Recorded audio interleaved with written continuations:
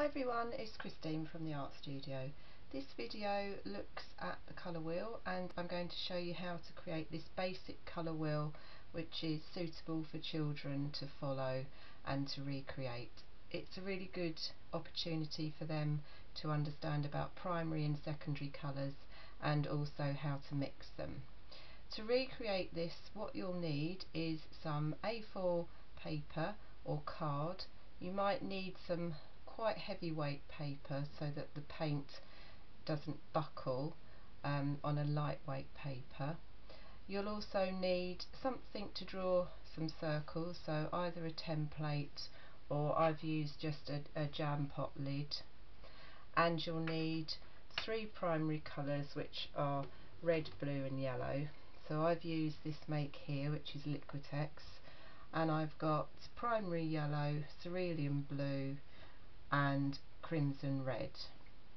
The first thing you need to do is, on a piece of paper and using either a jam jar lid or a circular object, is to draw out three circles.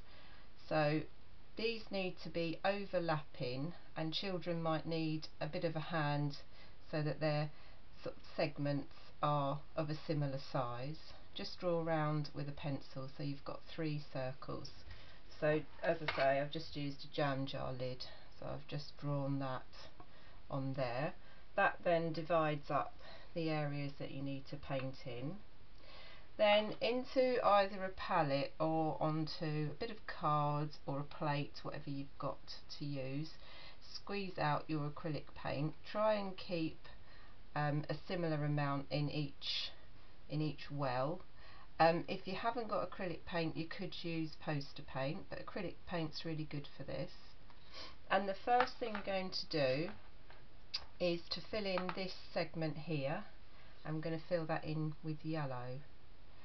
So when you're working with this, just try and keep your brush strokes in the same direction. And with children, it's quite a good sort of practice to try and get them to work within the lines. So just going to fill this in using primary yellow and trying to keep their brush strokes sort of backwards and forwards, and keeping the paint even. So I'm not using any water on here. You can water it down, but we want the colour to be quite vibrant, so I'm just sort of layering it on, and I'm just going to work up to the pencil lines that you can see. I'm just filling in this segment. Another thing to sort of talk to the children about when they're doing this is to try and not overload their paintbrush. So they're trying to keep the paint just on the bristles, and that will help them sort of control the amount of paint that they're actually using, and sort of help the final outcome look more of an even finish, so not so sort of clogged with lots and lots of paint, because you don't really need to. So I'm just working quite quickly. I'll do this a little bit more carefully, but obviously for the purposes of the video I just want to show you, so I'm just sort of working quite quickly, trying to keep the paint sort of even. I think that's enough, that will do. So once you've filled out that first segment and you're happy with it, it's really important to clean your brush before you pick up your next colour, because you don't want to contaminate the colour. You want to keep the colours in your palette or on your plate clear. So I've just got a little pot of water. I'm just cleaning my brush, and also I've got a bit of kitchen paper just to clean the brush, so I'll make sure I've got all the yellow off, so that's fine. So it's important that children understand about cleaning their brush. Then we're going to use the red, so the next primary colour we're going to use is red. We're going to fill this section in here. So again, exactly the same way as I did before. I am working quite quickly with this because, as I said, I want to just, for the purposes of the video, kind of show you. Now you can use a bit of water if you think the paint's not sort of moving enough, but you don't really need to for this. It can be just the paint on its own, it's fine. And I'm just smoothing out the area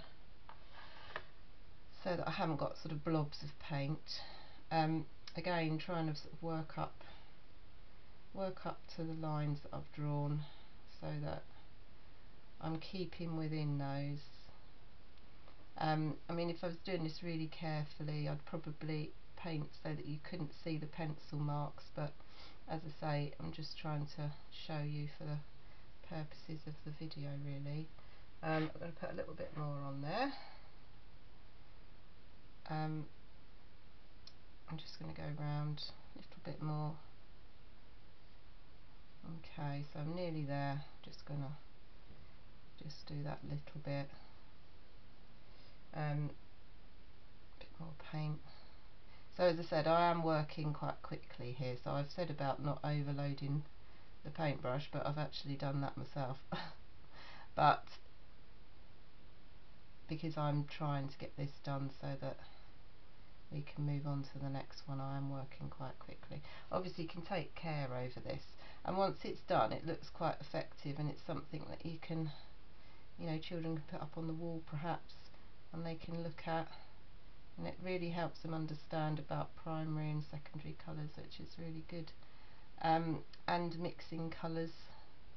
Okay, so that's my, that will be fine, I think. So that's my second primary colour. Again, rinse your paintbrush so that you've got all the paint off, and use a bit of kitchen roll or something just to clean it off, because you don't want to pick up and contaminate the next colour. Okay, so I think that's okay. Right, so we go on to the third primary colour, which is the blue. Now this blue is, I've noticed when I've squeezed it out, it's a little bit sort of lumpy. It might just be the way it's been manufactured, but these are really good vibrant colours and really good make. But it's fine, it still paints perfectly well. So I'm going to fill in this last segment, so I'll just show you back on this one. So we're doing this bottom one here. So again, you might be able to see, I don't know if you can see it actually, but it is a little bit bumpy, but it doesn't matter. I might have to add a little bit of water with this one just to sort of spread out that sort of lumpy bit. But it's probably just the way the binder may be in the paint. But you can see it's a really good blue, really good colour. And the other thing to mention whilst I'm painting this in is that because there's different shades of yellow, different shades of red, different shades of blue, etc., if you were to use lighter colours, so for example a lemon yellow, or more of a sort of a pinkier red, you'd still achieve you know, a good colour wheel, but you would have different tones, different shades, which looks quite effective. So if you've got a pack of acrylics, you could try that. So you could try with different shades of the primary colours to see the different effects, and that's quite useful for children to have a look at as well, because you're going to get you know, lighter colours, so slightly different shades, which is quite good. Right, so again I'm trying to, might be able to see there that was a bit bumpy, that, or lumpy rather, this paint, which is fine, it still works perfectly okay. And I'm just working up to these pencil marks, and I'll just do a bit more. So I am overloading my brush a bit too much. I wouldn't ordinarily, I wouldn't be doing that quite so speedy. I'd be taking a bit more time. But I just want to show you for the purposes of this. Okay, so I'm trying to, as I'm painting, evenly spread the paint so you've got a good even coverage. And the other thing to say about acrylic is it dries really quickly, so that yellow that we did first of all, that's nearly completely dry. I can see from here, and so that's quite good, you know, that's a good thing that it does dry quickly. But as I said, if you haven't got acrylic, you can use post paints. Children might have post paints and you still get the same effects, which would be good. But acrylic's really nice, vibrant colours, and there's lots of different makes that you can get. Right, I'm just going to finish this last bit. Okay, I think that's probably alright. Alright, so you get the idea. Then again, clean your brush. So now what we've got is we've got the 3 primary colours on the page, and then we're going to mix the secondary colours. So when I talk to children about this, I always start with the yellow and the red, and we start up here. So the way this colour wheel works is children should be able to look at the 2 outer segments and hopefully remember that the red and the yellow mixed together will make orange, and the orange is going to go into here. So you can see on this example, so this part here is going to be the orange. So when you're mixing your secondary colours, what you need to do with a clean paintbrush, try and pick up equal amounts. So because I'm using a palette, I've got a little separate well that I can put this into. So I just put a bit of yellow in there, and then again you've got to clean your brush again, so that, because we're going to use the red and the yellow again, we don't want to contaminate it. And then try and pick up the same amount of red, and then you need to mix them. So when you're mixing, you need to mix them together till you can only see one colour. So I do this with children, students. I always say keep mixing till you can only see one colour. And often if you've put too much of one colour and not enough of the other, you're not going to have a good sort of representation of the colour you need. So that's quite a good orange. I don't know if it might look darker on the camera, but I can see that there's a definite difference between the red and the orange. So I'm just going to paint that into that segment. So exactly the same as before. Again, I'm painting it in quite quickly, so I'm not taking an awful lot of care here. And I'm painting up to those drawn lines. Okay, and then you want to keep this centre segment free, so you're just going up to there. So this is where, if you're doing this with children, just make sure they are painting in the right bits. So it might get a bit carried away and go down into the middle bit, and we want to leave that till last. So try and smooth the paint out as you're going along. So I'm just going to go, it's a bit bumpy there because I've put a bit too much paint. So I'm not following what I said about keeping your paint on the bristles, but that's because I'm trying to sort of quickly go through it. Right, so it's spreading really nicely, the paint. Now obviously try and work up to that line, try and keep the paintbrush sort of straight, and as you go either moving try and move in the same direction with the paintbrush.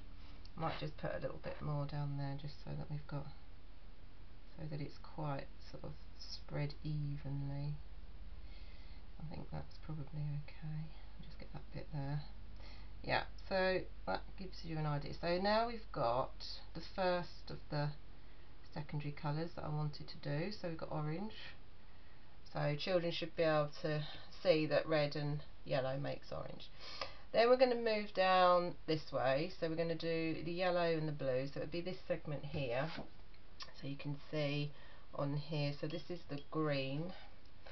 So in another, if you're using a paint palette like I am, just in another available well, so I'll just go down here, try and pick up the same amount of paint, so a bit of yellow like so, and then clean your brush. Really important to clean your brush, and just like I said, just have a bit of, I don't know, kitchen roll or tissue or something just to clean your brush so that you haven't got any paint on it.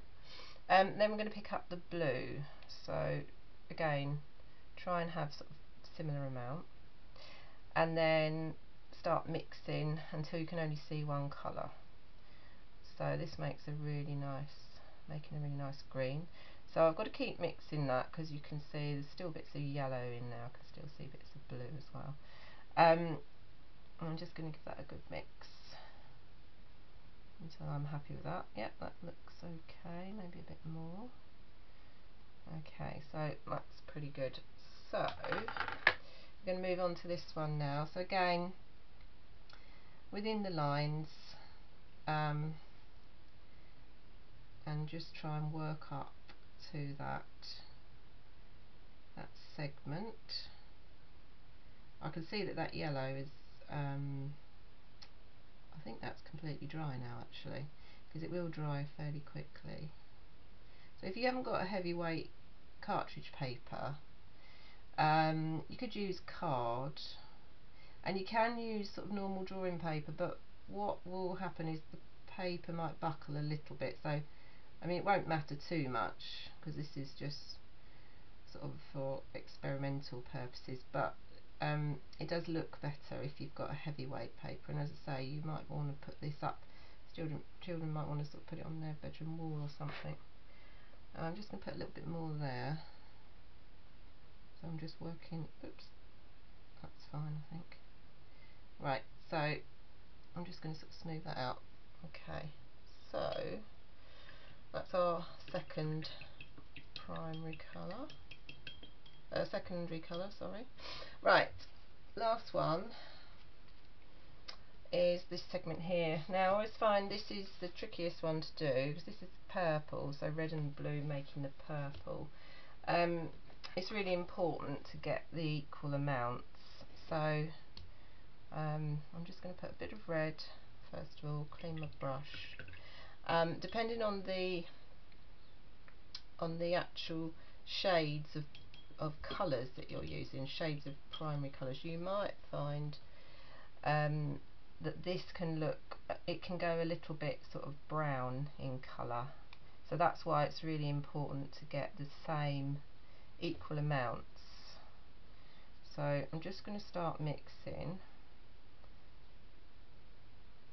So again, mix until you can only see one colour. So that's coming through quite nicely actually, that's quite a nice purple. If you put too much red, try and put a bit more blue. But I don't know if you can see that really, but that's quite nice. Right, so painting that last middle segment.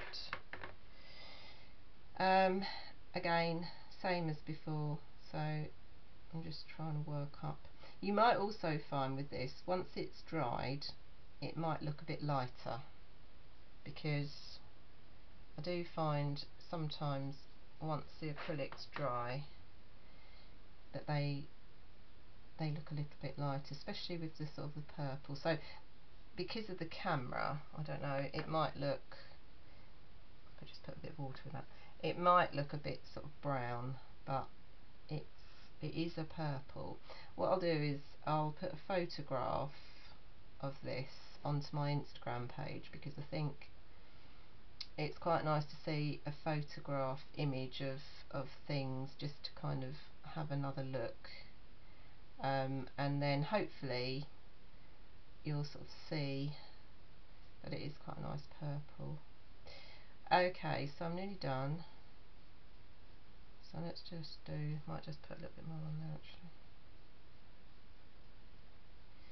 Okay, just a bit more there, so you can see that, you know, I've not kind of gone up to these sort of curves as carefully perhaps as I would do. It's just, like I said, just for the purposes of the video really, because you can, if you're doing this, you can go up to the to those sort of segment curves so that you can't see any of the pencil marks, but for the idea of understanding the colour wheel, I think it I think it works quite well.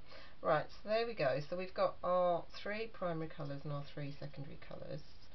Now the last thing is the centrepiece. Now, as I said, this is a really basic colour wheel, and other colour wheels go into a lot of depth about tertiary colours. There's a lot more colours and a lot more shades and tones that you can mix, but because this is for children, I think this is a good starting point. And the last thing that we're going to add in the middle is the mixing of the 3 primary colours, and that will make brown. So what I'm going to do, I'll do what I did before. I'm going to stick to keeping equal amounts of the 3 primary colours, so yellow, bit of red, and then a little bit of blue into one well and mix it all together. And so mixing 3 colours here, so children need to keep mixing till they can only see one colour. Okay, so that's looking a little bit green, so what I'm going to do, I'll put a bit more red in there, that's better, and mix it a little bit more. Keep mixing so you can only see the one colour, that's better. Okay, so that's quite good, and I'm just going to paint in the centre. So this is the brown in the centre, so again just kind of going up to those pencil marks, trying to keep my brush strokes in one direction. I mean, you can, where they're drying, you could also go over this because they're dried, and in your palette you've got your colours mixed up, so you could give them a sort of second coat, which I might do actually, and then I could put this photo onto the Instagram, show you the final result, as it were. But that's quite good in the centre, and that's the last piece. Just going to work up to that bit, because what's quite nice, if you do this very carefully, you can paint it so that you can't see the original pencil lines. It gives it quite a nice overall finished look. I might just put a bit more paint on that bit. Just do that. Yeah, I think I'll give these another coat once the video stopped, and then I'll put a photograph onto Instagram, show you all. Okay, so there we are, and that's finished. So as I said, this is a really good sort of starting point for children to understand the colour wheel, and to get them used to primary and secondary colours, and also colour mixing. So I hope you've enjoyed the video. Thanks very much for watching. Please like and subscribe to my channel, and please add comments. Bye.